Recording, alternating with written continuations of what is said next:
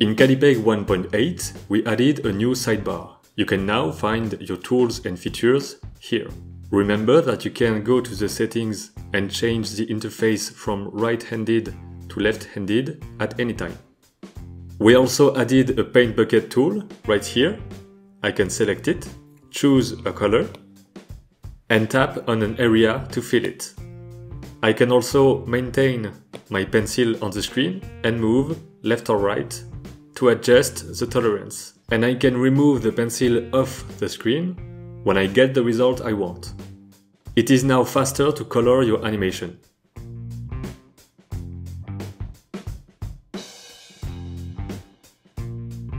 We also added new options in the selection tool. If I tap on my selection tool here, I can select my basketball, continue to select my elements, and if I want to transform, I need to tap on the transformation tool. But now I can tap on the selection tool, and if I enable the lightning icon here, when I select an area, it will directly switch to the transformation tool. And now I can quickly transform different elements. Another new option of the selection tool is to invert the selection. If I tap on this icon, I select all the pixels of my current layer. Here it is my character layer. So if I select my brush tool, I can draw only in my character. I go back to my selection tool, I select again all my pixels and I click on the icon here, which will invert my selection. And now I can only draw outside of my character. In the sidebar, we also added options here. The play button is now here. And I can also add a new sheet after my current one by tapping this icon. My new sheet appeared here. And it is 2 frames long. Because now, in the settings, you can go to Timeline and set the value of the Timeline Sheet Length option, which will determine how long a new sheet will be. For example here, I can click on 4 and a new sheet will be 4 frames long. And it also works with a double tap. At the bottom of the sidebar, you can see 2 new icons. This one will send you back to the start frame, and this one to the end frame. In Callipeg 1.8, if you go to your brush list, you can now move your brushes around to rearrange them. If you want to reset the settings of a single brush, go to the brush settings, all the way down, and click on Reset. If you want to go back to the default brush and the default brush settings, you can go to the settings of the app and tap on Clear Tools. But keep in mind that it will delete all your custom brushes. If you go to your color panel and to the palette tab, you can swipe from right to left and export your palette. You can save your palette and share it with someone else who will be able to import it in their Callipeg with this import icon. The floating menu has also been improved. As usual, long press with 2 fingers to display the menu. Along with the copy and paste, we added a cutting tool.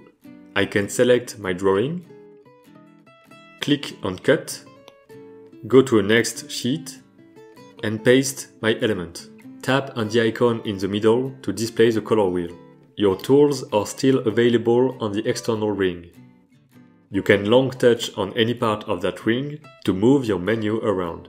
You can switch to the color sliders with this icon. Drag up and down on the circles to change the values. You can also type the hexadecimal value manually. Switch to the color wheel with this icon, and you can switch from your tools to the palette with this icon. It will display your current selected palette. To select another palette, swipe from right to left and click on Select on any palette. You can add colors to your palette very quickly like this. Switch from your palette to your tools by tapping on this icon. This minus icon will shrink the menu. You can also access your palette from the small menu. The menu stays open unless you click on that icon. In Callipeg 1.8, you can now use image reference. tap on the reference icon here to open your image reference window. Tap on the import icon and choose the image you want to use as a reference. Long touch on the reference window to move it anywhere. Drag the corner at the bottom right of the window to change the size of the window. You can zoom in or out with your fingers, rotate your image with this icon, tap on this icon to fit your image to the size of the window, tap on the plus icon to add a new reference window.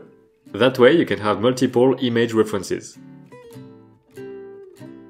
In Callipeg 1.8, you can now import and export PSD files. Go to your settings in the Export tab. To export a PSD as a single image, select Image in the type and PSD in the format. You can choose your image with the slider under the preview. And then tap on Export to export it. You will get a PSD with a single image composed of your different layers. To export a PSD as a sequence, select Sequence in the type. You will get a PSD file with all your layers and all your drawing sheets. Now let's go to the studio to see how you can import a PSD file. Tap on Import, then Files, and tap on your PSD file.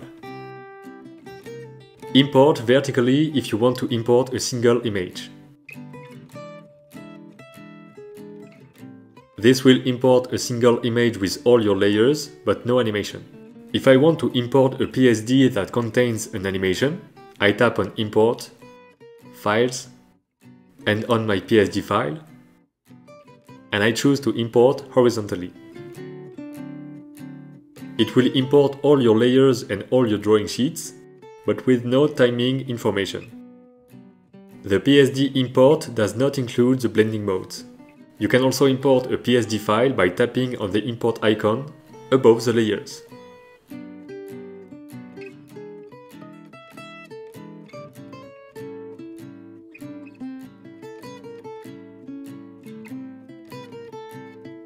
Let's talk about image sequence import and export.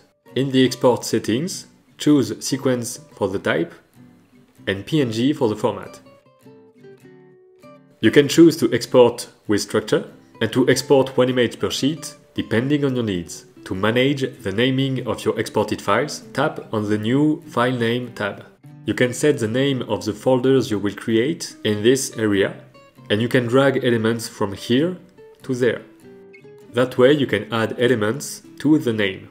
Separators are added automatically. Tap on it to choose between two separators options. You can tap on the name to choose between layer or shot. You can choose your own number format. You can see here a preview of the name of your folder. You can drag a text node and type your own text. To delete an element, drag it to the trash icon. The process is the same for the image file naming in this area. To import an image sequence, tap on Import, Sequence, and choose the folder containing your image sequence. In the import window, you can choose which folder and which files will be imported. They are all selected by default. A folder will be imported as a layer, and an image file will be imported as a drawing sheet. And now I have all my layers and drawings in my shot. Each image file is 1 frame long. We also added new export features to export your work to other programs. Go to your Settings, Export tab. In Type, select Sequence, and in Format, select JSON. One type of JSON will export to After Effects and Harmony, and another JSON will export to TV Paint. Tap on the links on the right side to learn how to import your work in those programs. You can also export in OCA format, which can be imported in Blender. We hope you'll enjoy the new features of Callipeg 1.8. Stay safe and have fun animating.